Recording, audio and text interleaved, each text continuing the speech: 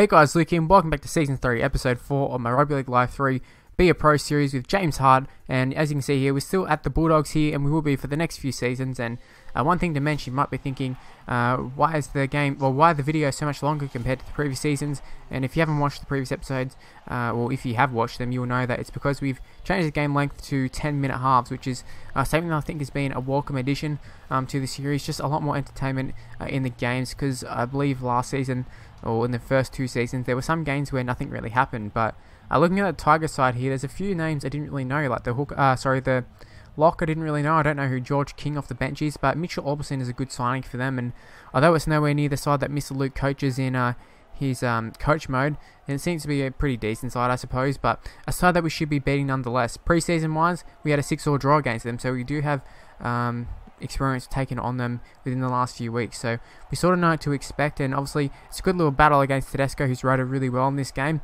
Obviously he should be, he's a pretty good player in real life, but yeah, like I said, it should be a good battle. And I gotta say, the next game will also be another good battle up against Matt Moylan. But before we get to Matt Moylan, we're going to get through this game. That was a big tackle. I don't know who the hell that was who had the ball, but another solid around the legs tackle, and we're going to continue doing that for the time being. But we do want to eventually stop doing the around legs tackle, and you'll be able to see we'll be making more and more tackles that are arm pin tackles and that sort of stuff.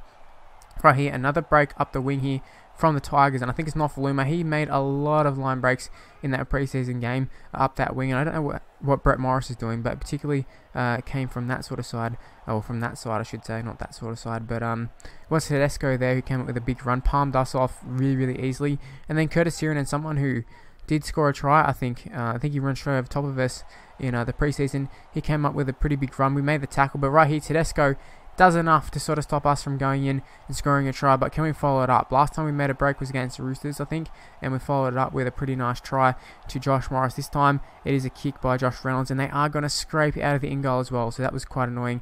That was probably a time when we should have went for an arm pin tackle, but you can see right here, just weaving our way through here, and Tim Laffey puts up a bomb. Who can get under it? It is Brett Morris, and Brett Morris scores the first points of the game as we hit the lead, I believe. I think we hit the lead. Yes, it is 4-0, and it's right before halftime as well, so that's pretty nice. And also, I've got to say, scoreline is still tight. Obviously, we're playing 10-minute halves, but I mean, I don't control everybody, so it's going to be some of those games where that's just what happens. But this is a brilliant bit of play here. James Hart, he took on Tedesco, took on a whole bunch of Tigers players, in fact, and he's going to go for the corner, and he's going to get there with ease there. James Hart scores his first try of the NRL season, I think it is. Maybe he did score on the episode previously, but well, at least this is the first try of the episode, at least. So great work there by James Hart there, and I think that was well deserved. The previous line break he had, bit unlucky that we got run down. Well, I suppose not unlucky, but this time it was a lot easier. We just had to pin the ears back, and we got there pretty convincingly after we did all the hard work to beat those players initially. Tedesco got left in the dust there. Right here, we just do an offload. We end up getting thrown over the sideline. Brett Morris, it was the try scorer. He got thrown over the sideline. Should James Hart have taken the tackle? Probably, but I thought it was worth the risk, and maybe Brett Morris should have just came in field a little bit. But that is brilliant tackle there, which forces a turnover there as they go for a little offload that didn't need to happen. Very reminiscent of ourselves, as in James Hart.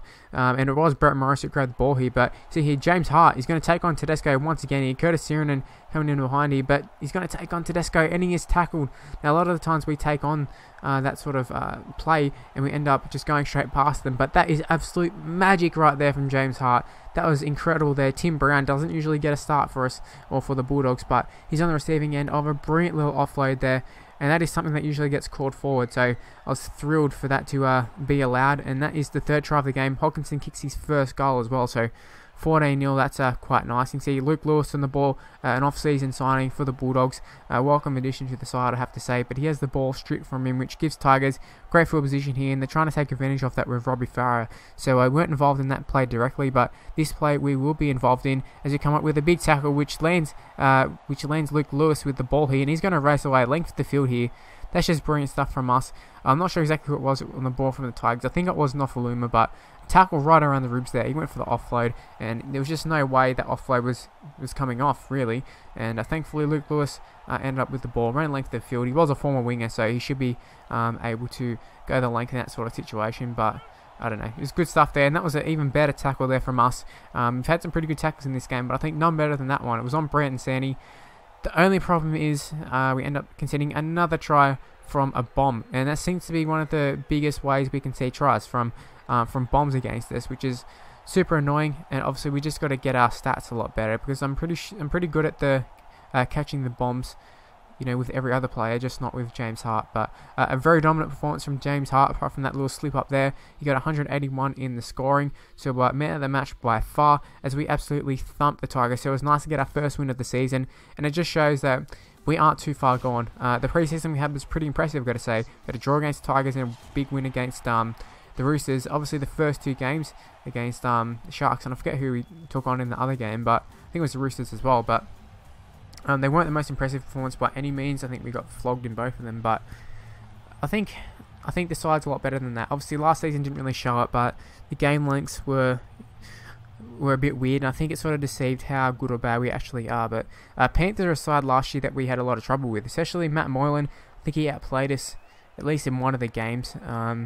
He's someone who's very, very good. He's very fast in this game, and he's pretty stepping, that sort of stuff. Seguiaro is another one, who I believe it was Seguiaro, who had a nice little run there. And I've got to say, the hooker position, if you got a fast hooker, in particular for this Be a Pro mode, you're going to do some damage, because they take lots of runs from the hooker position, and the markers are just suck for some reason. But right here, James Hart's going to take on Moylan, but he can't get past him. Try to just power our way over him, but we couldn't do that. And then I'm not sure who this is on the ball. Maybe it is Seguiaro or someone, I don't know, but that's a nice little tackle from us. Then we're going to put in a kick. We haven't done a kick, or we haven't done too much kicking thus far this season. I'm sort of been taking a back seat to Hodkinson and that sort of stuff, but we've taken two pretty decent kicks there. We saw that one before, and there was a little grubber. But one thing that was really, really annoying was that we ended up getting substituted after letting that ball go out. So right here, we come back on 31st minute. I don't know what's the point of having Gutherson on the bench and just coming on for little 5-minute spells, because that's what it seems to be. But that's what Des is doing, and it's just sort of hurting the team, I'd have to say, so far. But 10-6 it is at the moment, and just for halftime they've had a few more chances. They launch up another bomb, something we've struggled with, but we are going to take the ball, which I thought was in the in goal, but it wasn't, and we nearly make the Panthers pay. We just about went the length of the field there. We just had to get a little bit through that gap a little bit more, and that's another time we'll throw a bit of a gap. Those half gaps are opening up so easily for us, just a matter of poking our nose through it a little bit more, and maybe breaking a tackle or palming off someone, or even having a little bit of support with us.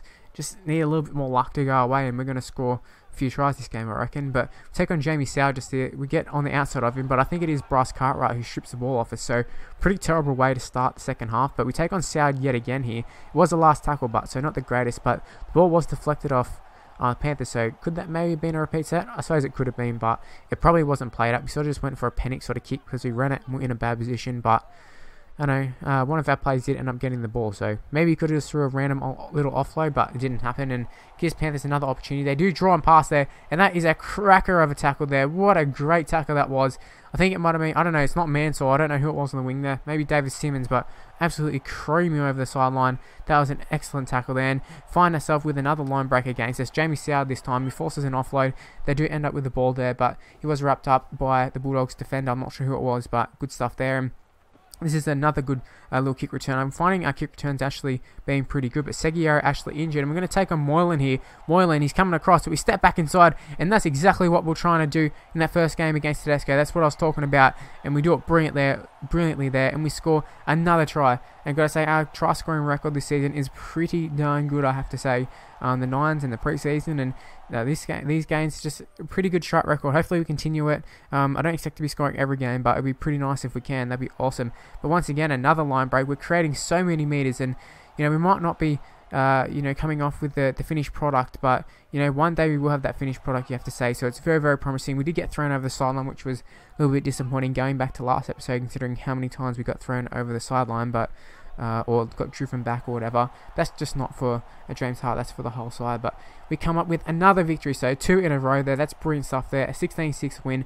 James Hart, man of the match by far, with Brett Morris coming second and Michael Leacher there doing some pretty good work. But see there, we just played really, really, really well, and we're not really close to leveling up again after this one, but we have progressed. We have progressed to the next level currently, so we have moved up to an 81 overall, but we're some way off getting the next level up. So I'm not sure when we'll hit the 82 region, but should be pretty soon. But we've just hit the 81, so I'm pretty happy about that, as well as getting 2 wins to start the season. So we've got a 50% win win record for the NRL of this season. So anyways, that's where the video is going to end. Hope you did enjoy it. If you did, please leave a like, subscribe to my channel, follow me on Twitter at Mr. Luke on YT. Facebook page is also in the description below, and also got a second channel going and playing other random games that aren't sports games. It is Gaming with Mr. Luke, so go check that out as well. It's in the description. Thanks for watching, guys, and I'll see you for the next video. Bye!